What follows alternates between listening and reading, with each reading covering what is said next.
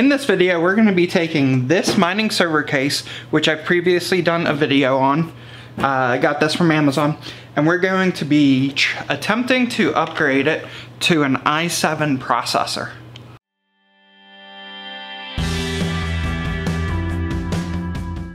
Previously, I did a video on this mining case.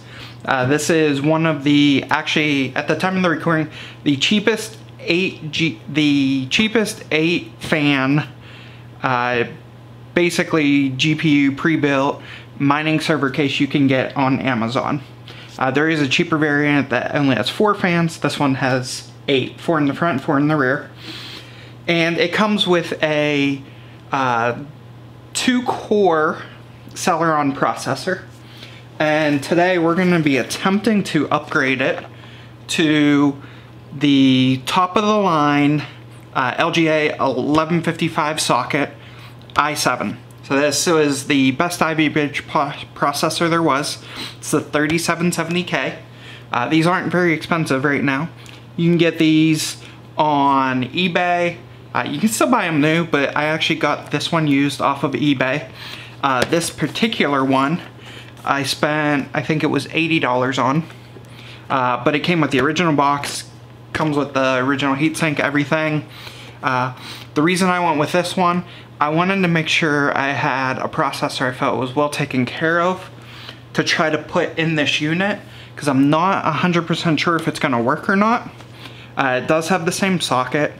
However, these Chinese firmware or BIOSes aren't really upgradable, right? There's really no manufacturer for it.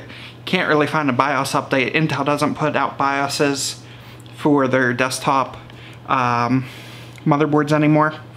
It is a B75 motherboard, which means it's also not overclockable.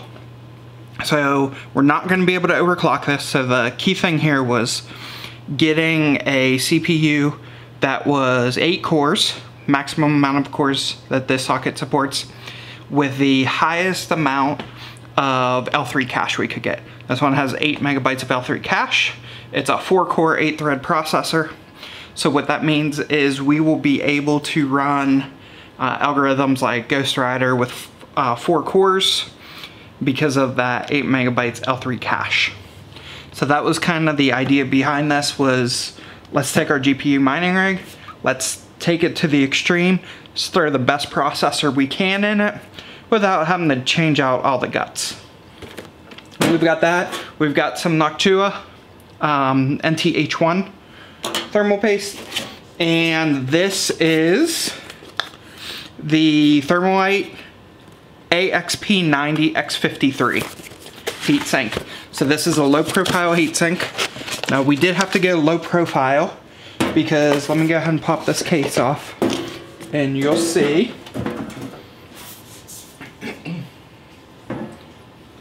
that this section right here where the power supply goes, there's this bar here and the CPU sits right underneath it. So in order to essentially be able to put a decent heatsink on here, we needed to go with a low profile design.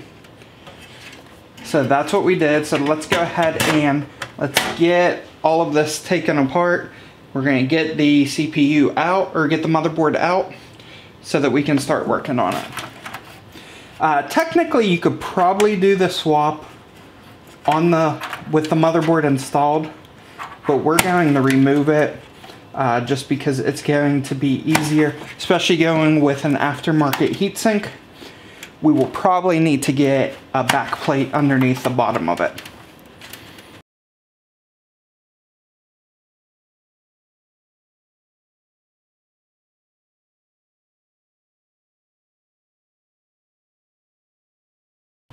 Alright, we're going to undo the fan, and here we can see the heatsink, and right off the bat you can see, look how tiny that surface area is for our thermal compound. It's essentially nothing. That definitely would not work with an i7 for sure. Let's go ahead and pop out CPU. And let's go ahead and wipe off the thermal compound on here.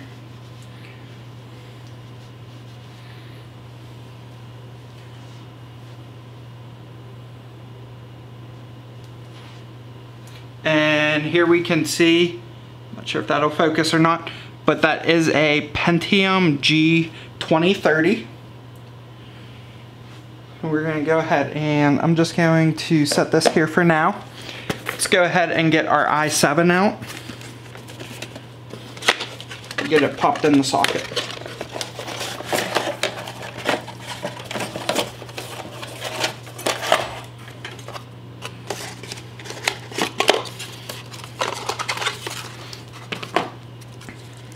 If you've never swapped out a CPU before, the first thing you want to do, especially if you're buying used, but it's also a good idea with new, is to just wipe the top with some isopropyl alcohol, especially if you're touching it with your fingerprints, to get it cleaned up.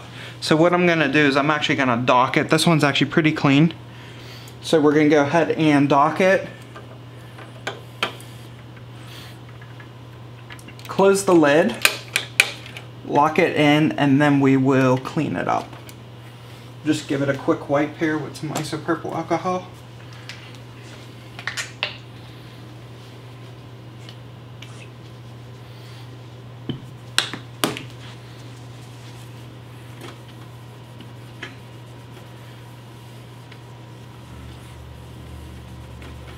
Alright, excellent. And we'll let that dry itself off. And we're going to take the old CPU, put it in the storage container, packing material that the new one came in.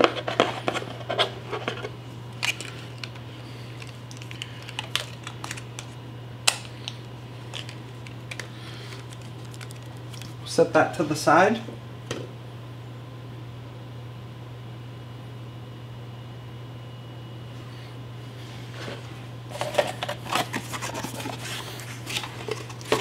And here we can see the CPU cooler that came with the new one. It is an OEM CPU cooler. We're not going to be using that, but if we wanted to, we certainly could. But I would be very cautious using that one if you're trying to ramp this thing up. It might, it probably won't overheat too much if you have sufficient cooling. But it's better to go with an aftermarket cooler. And this is one of the best ones that you can get for what we're trying to.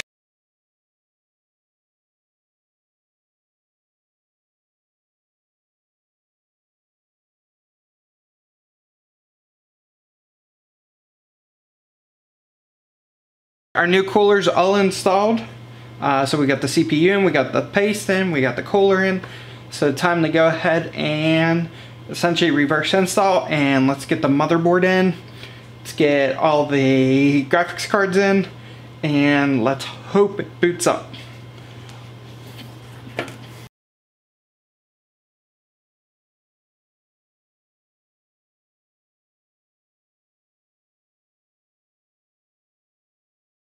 Alright, here we go. Moment of truth. Everything's mostly installed back in. I just haven't secured the GPUs or the power supply, but I can do that once we verify everything's working. Let's go ahead and power it on. And we're going to start hitting delete. Hopefully we get display. We haven't got any beeps yet, so that's good.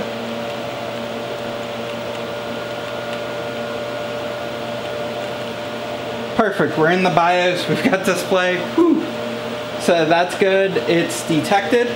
We've got our i7 3770K, running at 3.5 gigahertz. And here we got 4 cores, 8 threads. We've got 8 megs of RAM. And I don't think we can see the L3 cache here. Head down the CPU configuration. Yeah, we can see it. So we've got 8 megabytes of L3 cache. Everything looks good there. And as I mentioned, this motherboard doesn't support overclocking in the BIOS. So we're just going to go ahead and exit out. I think I got everything all back together. We've got our power supplies back in and mounted. Obviously our motherboard's mounted, we got all our power cables connected, got all of our GPUs back in, we've got our hold down bar in place, got our power switch hooked up. Looks like everything is good to go. So let's go ahead and power this on.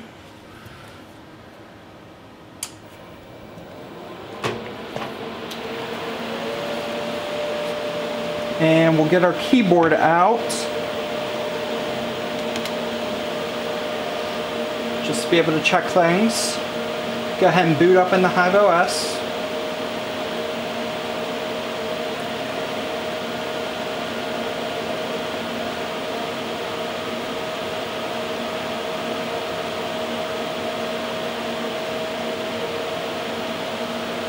Okay, it's detected all 8 GPUs. Go ahead and zoom in here on the screen.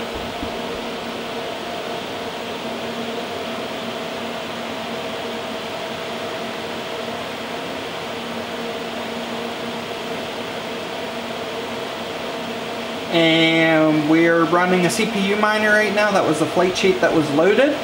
And we can see right now our CPU temp is 36 degrees. And it looks like we're mining script R16. Right now our hash rate looks to be around 160 hashes per second.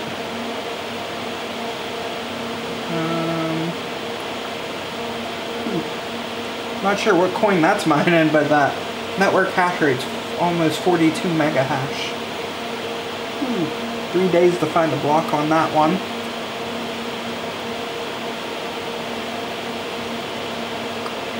Just let that spin up for a minute, and let's go ahead and open up the Hive OS app on my phone,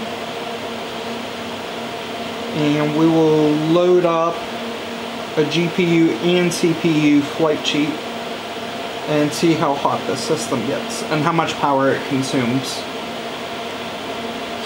With the old CPU mining Vertcoin and Varus at the same time, we were consuming 440 watts, and on Varus we were getting half a mega hash. So let's go ahead and switch over to that, and hopefully we gain some efficiency. Just checking the CPU temps, it looks like we're sitting at around 65 degrees, so we're good with the cooler. Everything looks good there. Go ahead and find that flight sheet. Here we go.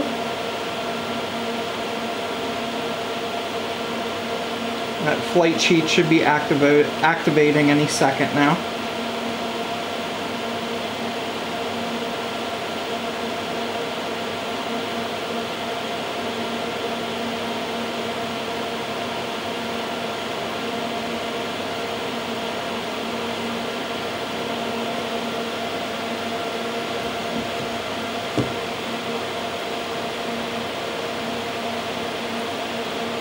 It looks like our hash rate did go up on that old algorithm to 380 hashes a second.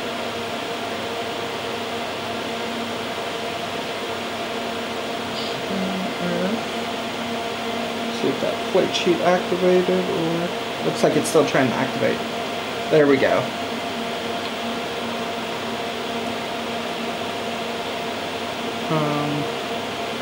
Oh, whoops, I activated the wrong one. This is the one I need. Oops, activated an NVIDIA flight sheet, and we are on AMD. It actually probably would have been fine, but we'll switch over to more optimized miner with Team Red Miner. There we go, Team Red Miner is spinning up. I'm actually gonna switch to the actual miner view here. And here we go, we can see 4 cores, 8 threads. It's using all 8 threads for mining.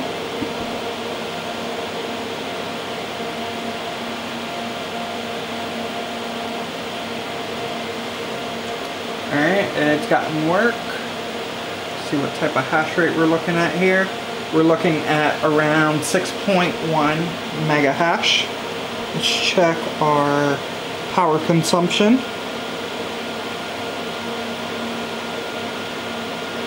I'm using the Casa app for my smart plug, and it looks like what we're at, I'm not sure if this will show or not, might be too bright to see, but we're looking at around 473 watts. So we had an increase of about 30 watts, but we went from half a mega hash to 6.1 mega hash. It's fluctuating a little bit there. So say 6 mega hash. So for 30 watts, we got 12 times the hash rate increase. So that is really nice to see. Let's see what our CPU temperature is at on this algorithm.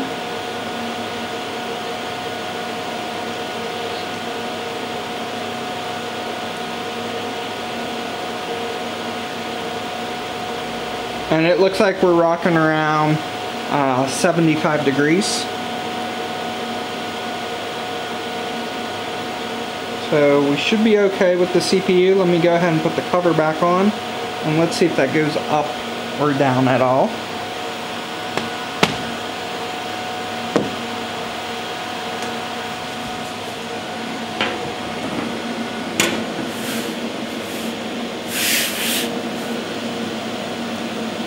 So we got the cover on. Our CPU temps are still hovering around 75, 76 degrees.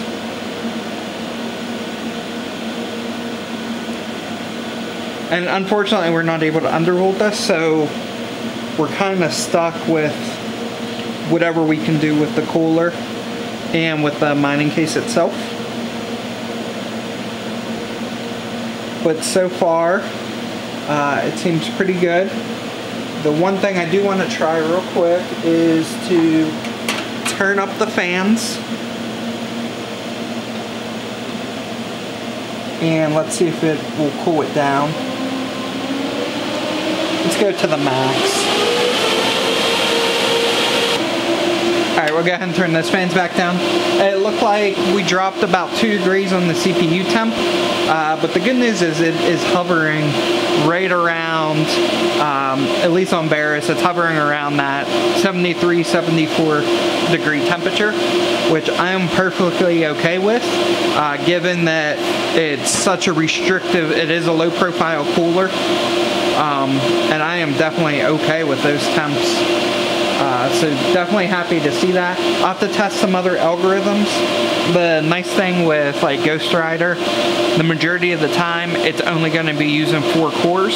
It's not going to be using all 8 threads because of that 2 megabyte L3 cache it needs per thread.